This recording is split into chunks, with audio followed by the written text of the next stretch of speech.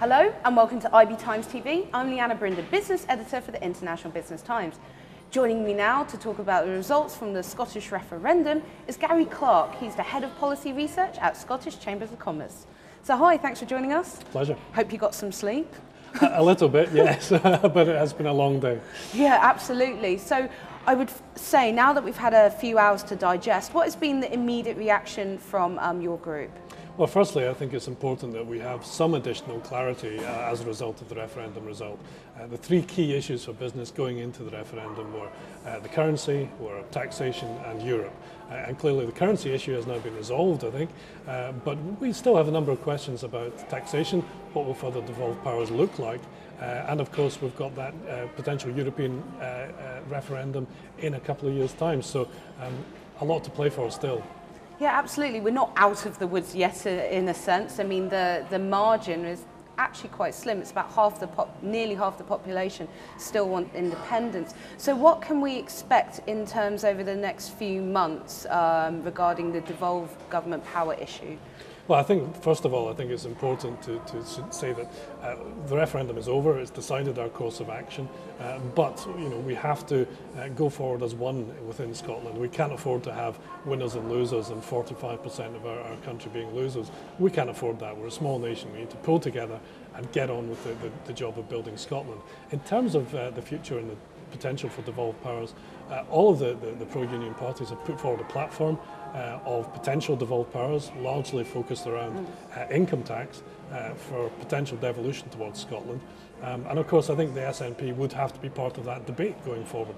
But also the Westminster parties have put forward an agenda and a timetable that we expect them to deliver to.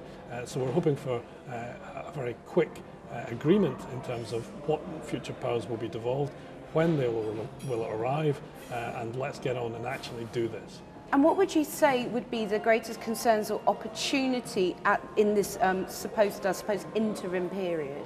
Well, I think the important thing is to get clarity on the issues we've been talking about. So taxation would be an obvious one. If the Scottish Parliament is to get additional powers, then those would be tax-raising powers in order to allow that Parliament greater control over the revenue it raises as well as the money it spends, creating that better balance in that respect. That's important. We're now moving down that path. Let's get agreement on some of the issues, but let's get agreement on the right taxes. I mean, for example, a lot of them has been made of income tax. That's a hugely important tax economically, but also smaller taxes like air passenger duty could be hugely beneficial for Scotland's airports, trying to attract new direct flights into Scotland. Sure. And I mean, over the last couple of years during the referendum process, there have been reports from private wealth managers and investment banks saying there's been a bit of a capital flight because people didn't have that clarity before.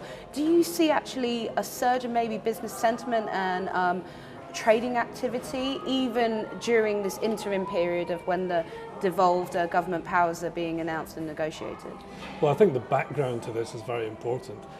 Scotland's economic growth in the first quarter of this year was 1%. It was slightly above the UK rate of growth. In terms of inward investment into Scotland, for 3 years out of the past 4, that has been the second highest in the UK after London. So there is already investment going on in Scotland. There is strong business growth in Scotland.